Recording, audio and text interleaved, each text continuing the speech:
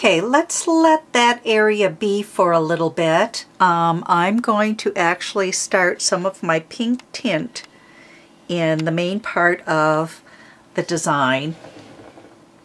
So let's zoom out so you can see a little bit more what I've got here. Okay, I'm going to use my paint kind of wet on wet. So I'm probably going to flip between my flesh tone and my quinacridone violet. And I want to start, let's start with this petal over here on the left. I'm just going to add the extender into the paint itself and get that nice and loose. And make sure that if you've cleaned your brush that you re-dip the blender also into,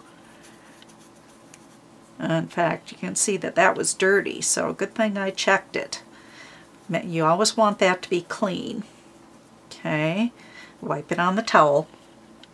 Alright, so this is pretty loose. It's about the consistency of liner brush work, but I've thinned it with extender instead of water.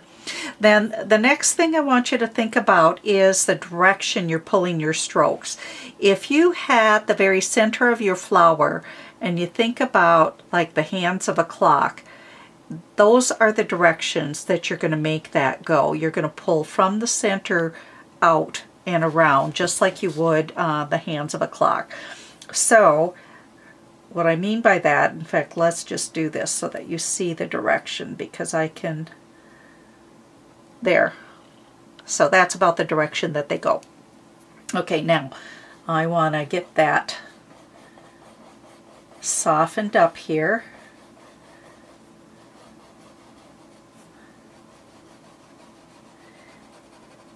Okay, I don't really want harsh lines.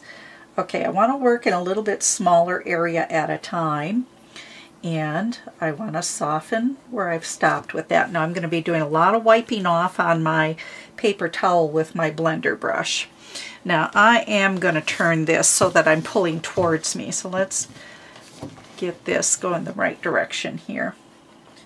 Alright, soften away those tips. If you pull that color out too much, you can actually go back and add some of your flesh tone that has been mixed with extender to soften it. So I wouldn't wait for it to dry. I would go ahead and do everything while it's wet. I'm going to soften or loosen up that flesh tone. Okay, and let's get some of that going on the outside edge of that pink. And then while those two are wet, let's kind of soften or melt them together.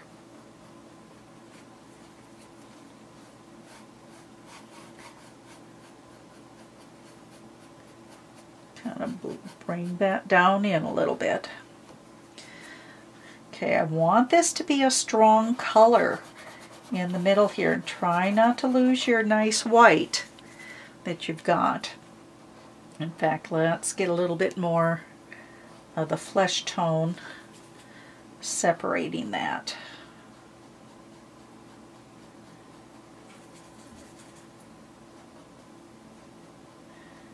And I can always come back and touch up the white if I need to.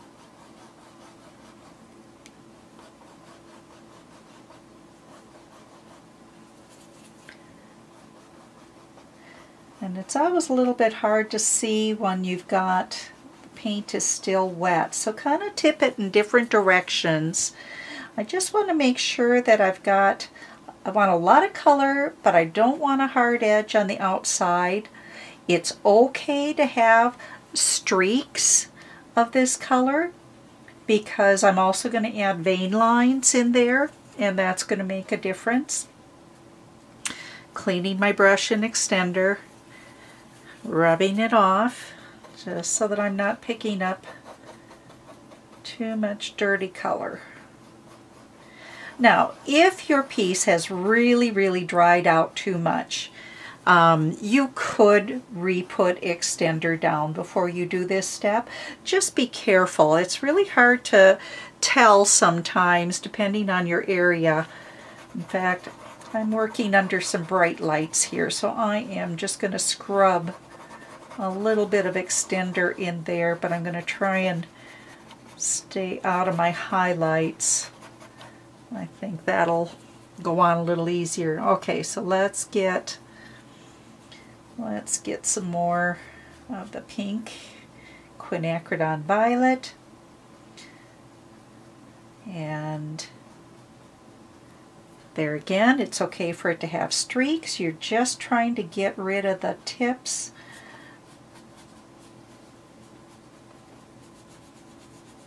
You want it nice and bright in the middle.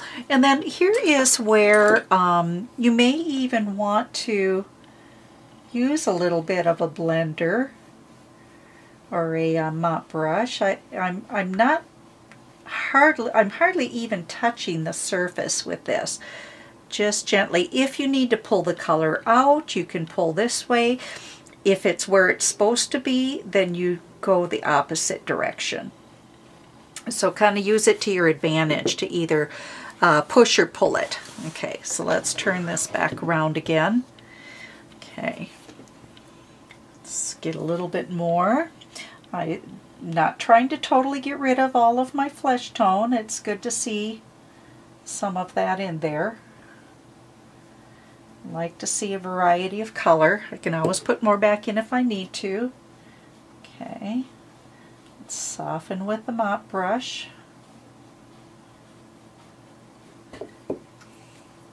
Get a little bit more on the top half. Okay, so I'm going to add just a little bit more of the flesh tone where it is close to the white. Break that up just a little bit, and I can always come back, get more white in there later too. Just kind of softly. You'll see that I'm kind of dabbing, but I'm not going straight down and stippling like you think of when you're trying to get texture. I'm kind of pulling and dabbing at the same time, if that makes sense. Okay, so on the other petal here, because it did seem to work better, that having a little bit more moisture, let's go ahead and let's try not to brush over the white areas though, because I don't want to take a chance of lifting my highlight. But I'm going to get it in the middle here where my flesh area is. And there again, remember the direction. Now this time I need to have a little bit more highlight in the center. So I'm going to come up in this top corner, and then I'm going to taper. Okay.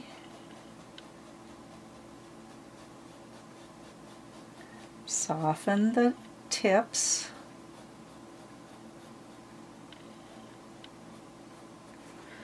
Get rid of the extra. And let's see if I can soften with the mop brush. Let that just kind of melt right back in.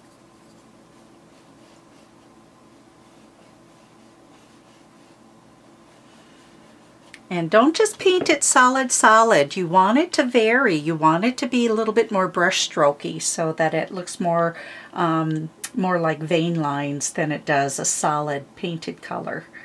Okay, and then I'm going to get it a little bit more in the bottom corner, and there again I'm going to taper it as I come up. Clean that blender brush, kind of soften those edges.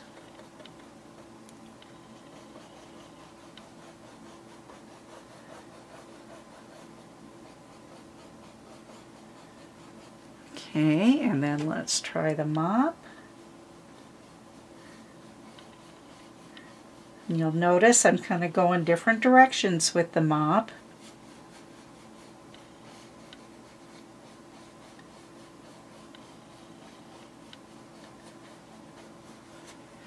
Okay, and then let's rub that off. Make sure that I'm getting rid of any of the extra paint.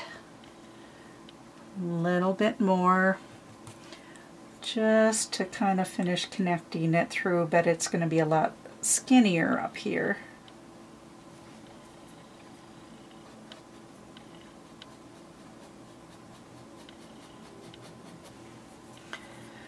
And soften those edges. And then let's mop.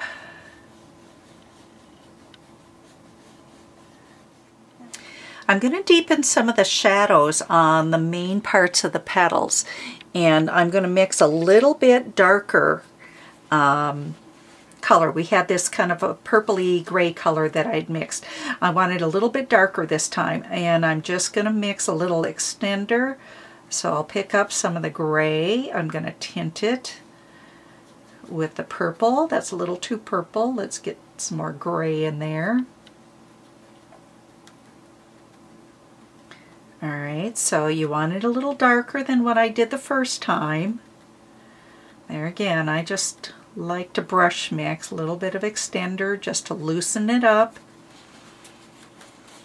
Make sure that you cleaned out your blender brush from our last step and redress it with extender, wipe it on your towel. Okay, let's start with this top petal up here. I'm going to zoom in so that you can see a little bit more now since I've got the color mixed. Okay, this top corner, I want to get that a little darker. I'm not going to go as far as I did the first time. I'll be a little bit shorter and soften that. And I can still do this even if my first color is not completely dry. If you're afraid of it, you certainly could use a blow dryer and go ahead and get it just a little bit drier before you do it, but I kind of use it to my advantage, letting the colors kind of melt together. So just a gentle touch, and because I'm not putting more extender on top of that shadow color, I can go back before it's totally dry. Okay, so I've got that top corner that I've reinforced a little bit. I'm not going to do the top edge, but I am going to come right in the center here where we had that shadow that went across, but this time I'm just going to have it go against that petal and soften it. Sharpen that petal up. Now, if I were to, mess into my other petals, remember you can take a clean brush and wipe out. This stays light down in the bottom here. However, this petal gets the shadow a little bit darker. And then soften that left edge.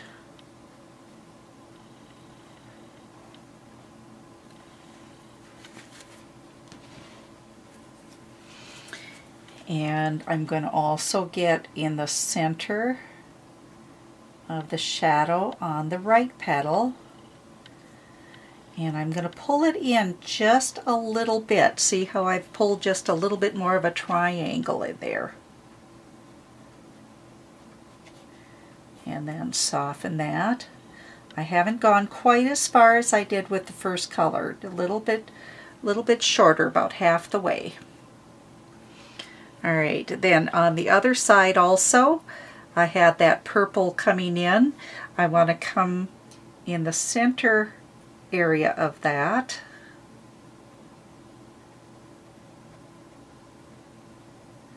So that I still have the lighter purple going around it.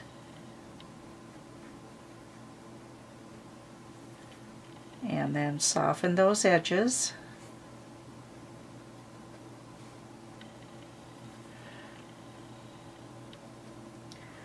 You see how that's starting to make that look like it's dipping in a little bit more in that area. There's going to be some real dark areas in the middle parts also, but let's get under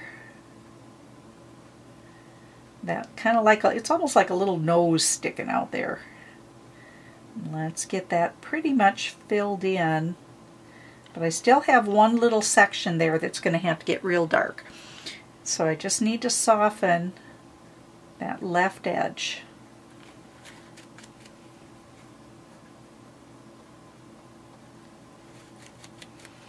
All right, I'm going to get the bottom petal here. So let's get this corner, and it's going to make a big difference once I get that black background on there.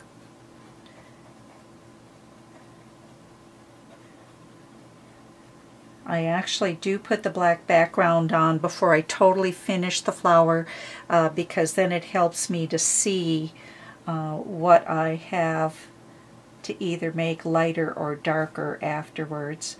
Okay, I'm also putting some on the opposite area of that same little petal. And I'm not, I don't really need to go totally all the way across. I'm keeping it more into the corners. And softening it, and I still just leave the flesh tone showing on the outside there. Let's go over to the other side.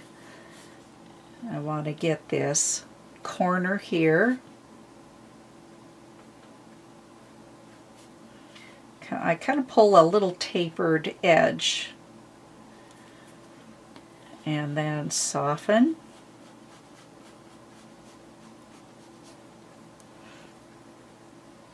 And let's go on the other side here.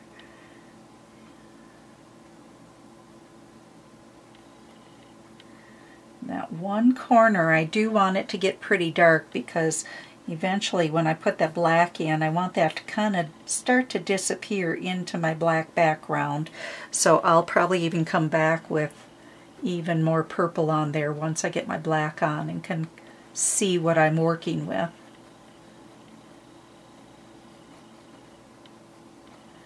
Get that blended. But you can see how that's starting to kind of roll the corners a little bit. I've got, I'm going to actually make this section, just base this in with that darker purple mix also. There again, if you need to switch to a smaller brush at any time, feel free to do that. All right, let's take a look. That's about as much as I'm going to do with that color for now. I can always come back with more. But I do have those areas that I was telling you that need to get darker. I'm going to go ahead and get those in right now before I forget about them. And I can basically kind of use the, I can either use the purple or I could use the black. Now because I'm just filling them in, all I need is water. I don't need to use blender. And because I've already got the purple out, that's what I'm going to use. I'm just going to loosen that with a little bit of water so that I can fill in. This dioxazine purple is a nice dark color, and in its concentrated form it really does look like it's black. Okay, so let's zoom in a little bit so you can see those little areas better.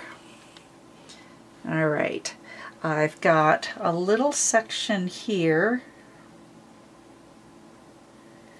So there again, either purple or the black. And get that, just get those base coated in. They don't need to be blended. A little hole here.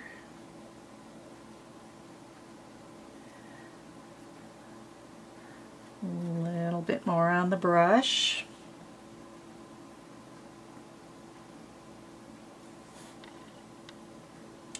Another little hole over here.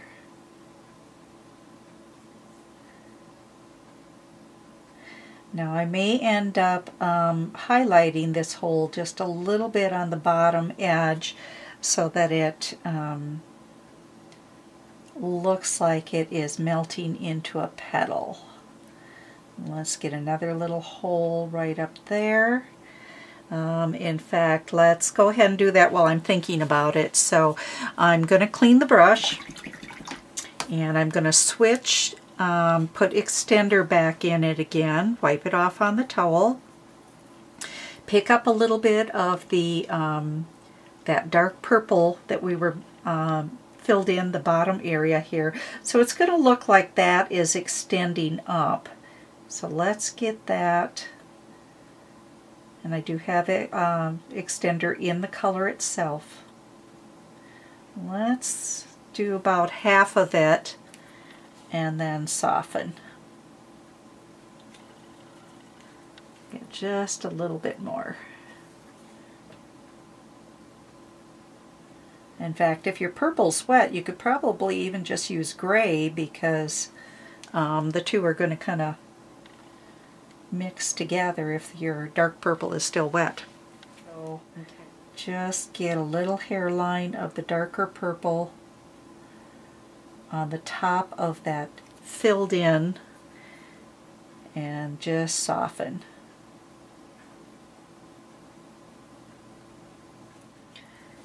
And just kind of outline, and then soften that outline. I'm not filling it in like I did the first time with the lighter. I just want a little shadow, and that can kind of melt in to the other area here because it's all going back into a dark shadow. So the two can kind of connect. So you have kind of a disappearing edge.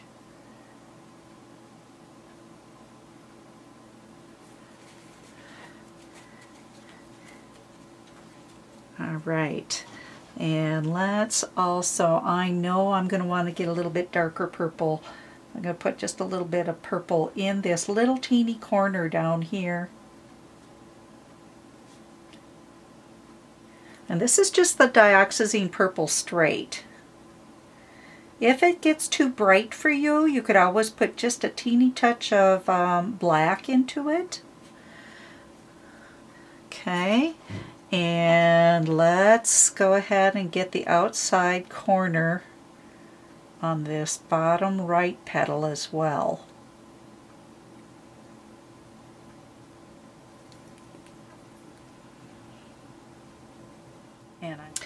Okay, let's go ahead and get some darker shadows in the center petal areas here now. Start with the burgundy. I'm going to use burgundy in the traditions to deepen the reds. This is really a pretty color for deepening reds. And sometimes I'll even put a little touch of the dioxazine purple into it too. But I'm going to just start with it as is. I'm going to use the round brush and put a little extender into the burgundy color. I'm not going to moisten the petals. Now, you certainly could at this stage on some of these areas, if you felt more comfortable with a corner load of a brush, you certainly could do that. Okay, and let's deepen under the flip so that that shows up a little better. And above the flip here. And that starts to pop that forward just a little more. And then once we get our highlights or lighter colors in there, that's going to make a big difference as well. I want to get a little bit more, let's see, let's get under or over in this area here. Kind of the areas that we already did with the quinacridone violet. Just kind of punching them up a little bit. Maybe not pulling it quite as far as you did.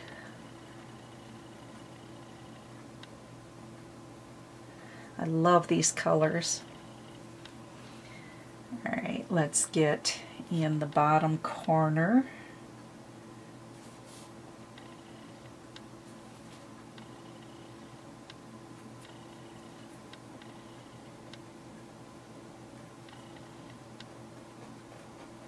soften that. I want to get quite a bit darker in under this petal as well.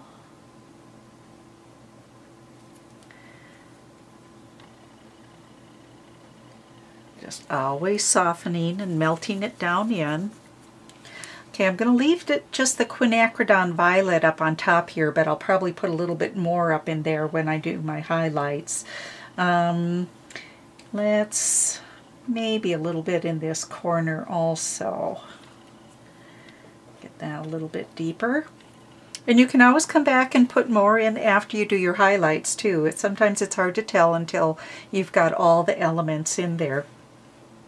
Okay, since I've got my shadow, I think, pretty much done there, let's go back a step and let's get the little flipped out petal there. So starting with quinacridone violet, and I've got just a little bit of extender in there, and I'm gonna just kind of fill it in.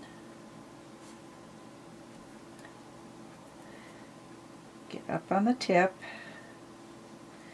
and just some kind of a real windy, twisty little tip on there. Now that probably would have been easier to do with the little liner, so let me just kind of get rid of some of the extra fat part. But it's good to know that you can do that. So remember, this is just a clean brush, and I'm just kind of picking at that little edge. So let's use the little liner brush. This is a little 20-aught script brush. That's probably a little easier.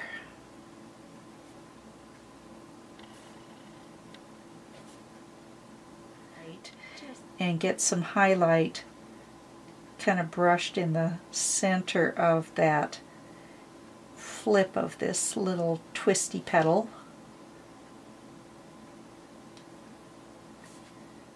White mixed in with my quinacridone. So here's my quinacridone.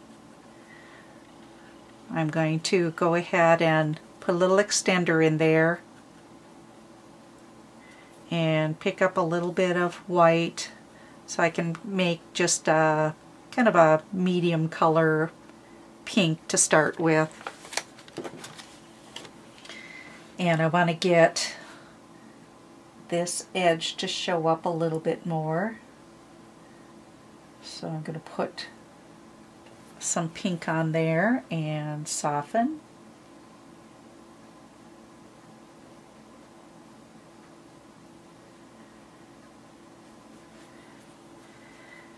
And take my clean brush, because I kind of went outside the edge a little bit, take my clean brush and just kind of lift off that extra.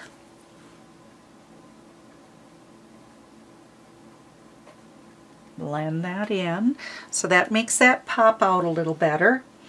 I want to get a little bit of this on the outside edge in basically just that center area, and let's pull it in a little ways and then soften.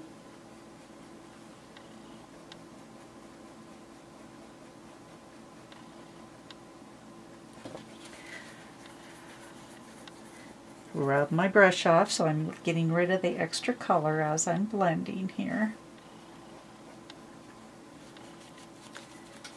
Okay, and I think I've got enough on the little tails. They should be good. Let's pull some of this color now in from the center. So I make sure that you've got extender in the color, and I want to pull some of this. Remember, it needs to kind of splay out like the hands of a clock again. And then let's Soften that down, melt it down into what's already there.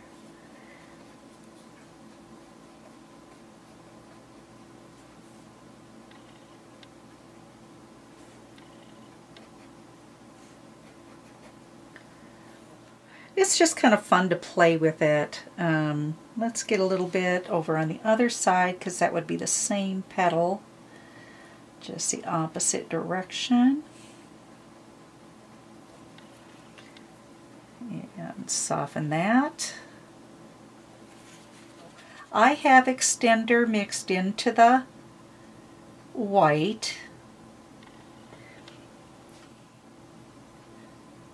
Now normally if I'm just outlining I would only use water, but because I want to blend the edge away, I had extender to thin, and I want to just kind of soften. I don't want to pull that too far, but I just want to kind of blot away that inside edge so that it's fuzzy, so it doesn't look quite so outlined. And I will let that dry before I come back to put the yellow in there. But I need to have this white underneath first in order for that yellow to show up a little bit better on the reds. And blend away that inside edge. Just barely catch it with the tips of your brush. Wipe the extra on your towel in between. And just make sure that you kind of soften where you start and stop. I also want to do that, let's do that, I think, over on this side as well.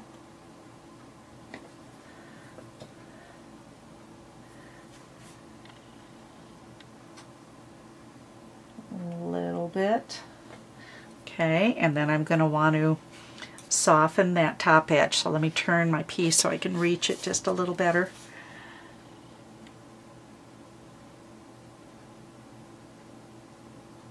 Soften that down in so that you can't see it. Now I don't want to just leave that white. I do want to put the yellow in there afterwards. Some flesh tone and extender together and pull some lines coming in that I can melt into there a little bit better, and soften those tips.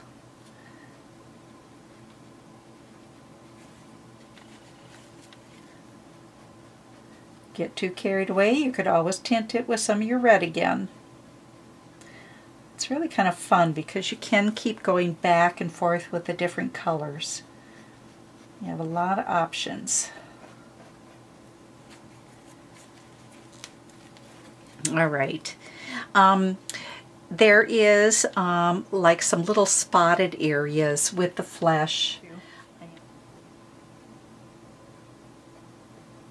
Just kind of dab those little spots in there. And remember, this is the same petal over here, so let's get a little over here. There's less on the brush now, so it's not going to show up quite as much because I'm in a little bit more of a shadowy area. And then in the center area, we're going to stipple the quinacridone violet in there to get those textured. And it's quite bold.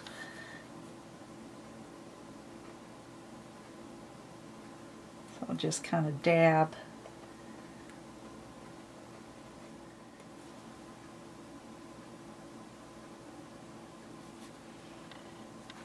Now, you get too carried away, you can always come back with some of your Indian yellow, and you can, you know, dab a little bit of that back in there too. Kind of break it up a little bit.